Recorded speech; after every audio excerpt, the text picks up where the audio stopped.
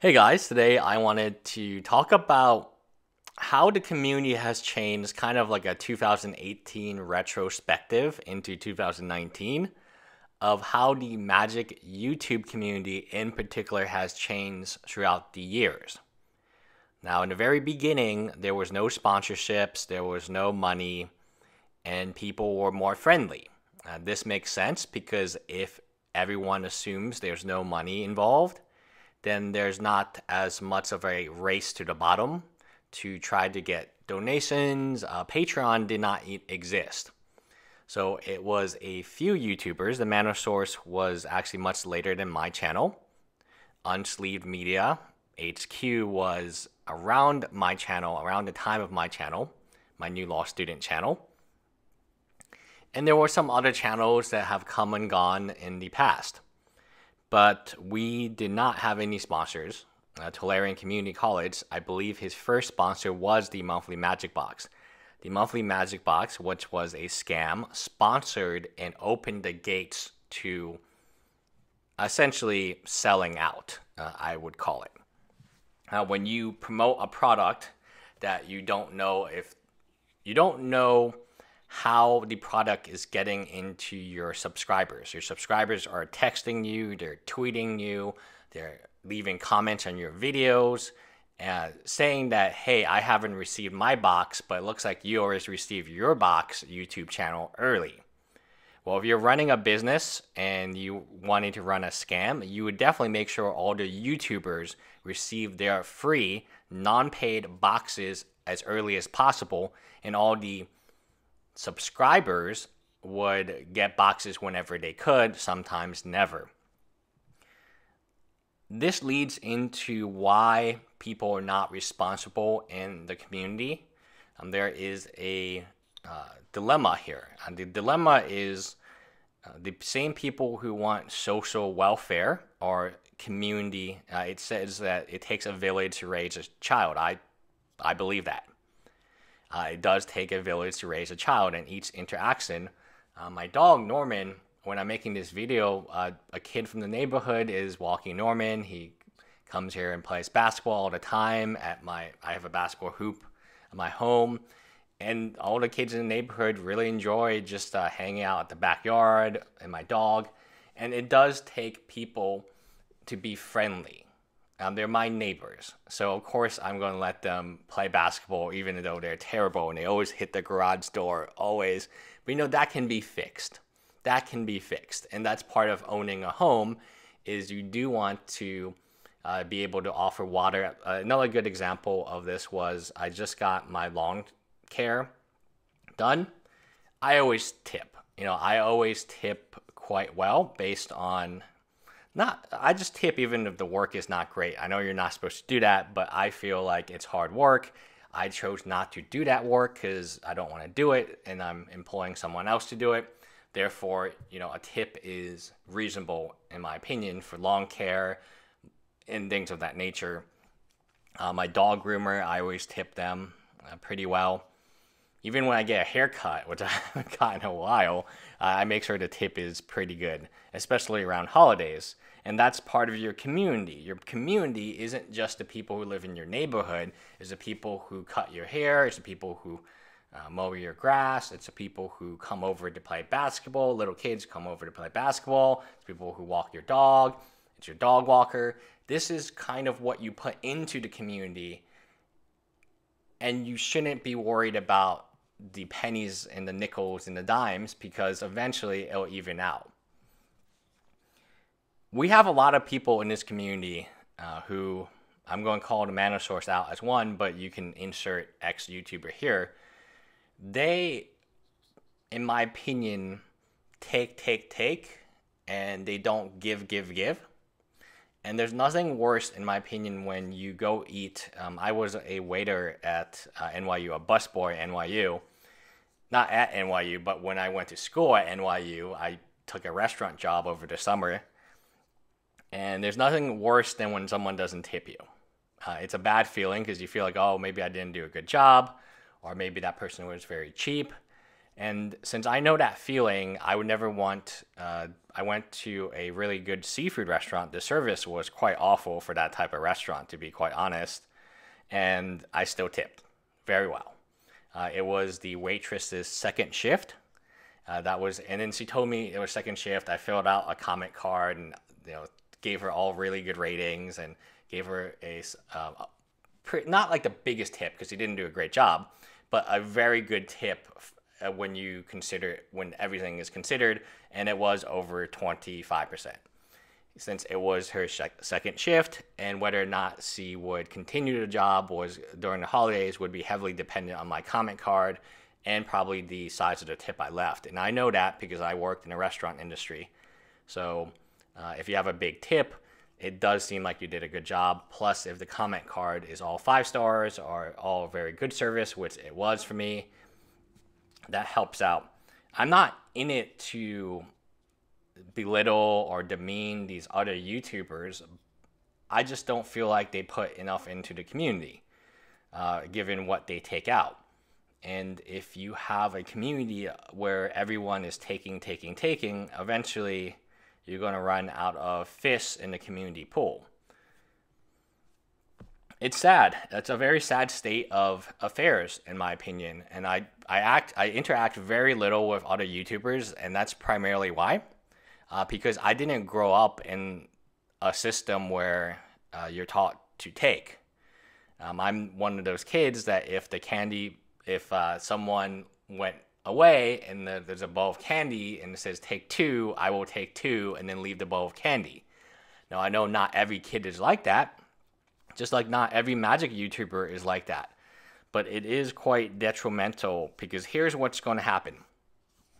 Here's what I will predict. In the next 5 years, Wedge will have another GoFundMe for this. He won't have health insurance. It's unlikely that he has health insurance right now. None of this is transparent. Did any of the 85 or 80,000 plus go to somehow getting health insurance? Even if it's not the premium health insurance, you can get health insurance. Or finding a job. If you find a full-time job, you have to have health insurance. The company has to be able to give you that option to provide it. How do I know that? Well, I run a company. And I actually buy my health insurance, same system that probably Wedge would use. So when you have a lot of people who have to take, they have, again, no option but to take. So when Tolarian was working a part-time job and doing Magic on the side, that's hard. That is hard. No one wants to work 60 hours or 80 hours, right? No one wants to do that. No one wants the instability. No one wants, no one wants to work hard in life. That's just human nature. If you look at all of technology, the problem that technology is trying to solve is how can I make people more lazy? That's the problem, or that's the solution to every problem in tech, is make people lazy, make it simple, make it easy. And the more difficult it is, the easier the solution is, the more likely that company is going to be funded. So we have a community of people who, for lack of a better words, So I own a game store now, and I have a very different perspective in 2018 than I did in 2017 when I was trying to make my game store. A game store is your community. Your game store provides a place for you to play. It provides product. It provides someone to talk to. Whenever I buy these collections, we end up talking for hours. You can ask anyone who's sold me a collection. We end up talking for hours about, if it's buying anime, it'll be about anime and what new figures they want to buy. If it's about Magic, it'll be Magic, Pokemon. And my distributor is, really into movies right now. I don't know why, but it's fascinating. In my opinion, a community is based on givers. So your local game store is a giver. No matter how much you hate them, they provide a place to play, and they're giving something to the community. And now you might say, oh, well, they want me to buy stuff. And yeah, it's an exchange, but at least they're giving something. Now, when some Patreons, you receive product that is an exchange of some type, right? Now, one of the main things a lot of people will talk about is exchanging money for content. Oh, I really like your content. I really like your podcast. And that is also an exchange, right? But that exchange has to be transparent. It has to be transparent. And the person knowing it, if you go give money to a GoFundMe for medical, and the reason that this GoFundMe had to be started was based because on poor decision making, you would expect the decision making to get better. You expect the first thing to be tweeted to be, I just got health insurance. Right? That would be my expectation if this whole dilemma is caused by you not paying health insurance and you paying so little money that you're not even penalized for not having health insurance, which I didn't know was a possibility until Wedge, told us. Very proudly so, that he doesn't make, his reported income is not enough to be penalized by the tax people for not having health insurance. So as a society, who pays when someone doesn't have insurance? It's everyone else. So you can talk about, I want society this, I want to do that, I pay a huge amount for ISD, which is our public school. I don't have kids. I don't plan to ever have kids. And I pay a large tax based on the size of my home and the income. I guess it's the size of the home more than the income. And I pay a huge tax just so people can get educated. And I'm fine. If they asked me to pay more, I would pay more.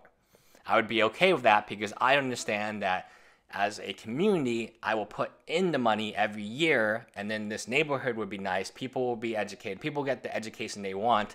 That will attract, really good neighbors, and that will keep, my property value high. It's a exchange of some type, but it's me investing in the community, as I often do, from adoptions and fosters, and I use my social media heavily. If you follow me on Facebook or LinkedIn, I post about fostering dogs probably once a month.